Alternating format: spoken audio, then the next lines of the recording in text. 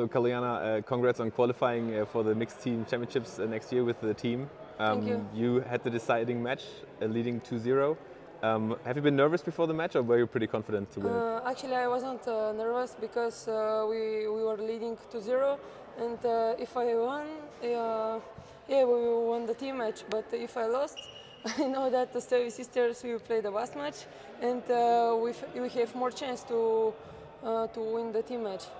So yesterday, everybody was like not pretty sure how the result was going to be today. But then, what was the deciding match for you that made the difference? Yeah, we wasn't sure about the all matches.